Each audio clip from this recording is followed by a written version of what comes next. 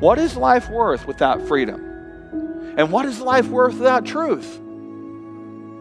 If we don't have truth, we do have bondage, don't we? It's time tonight to break free.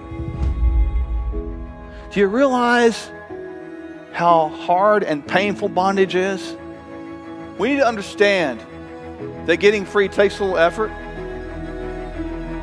We don't have it in us, on our own strength, to accomplish much.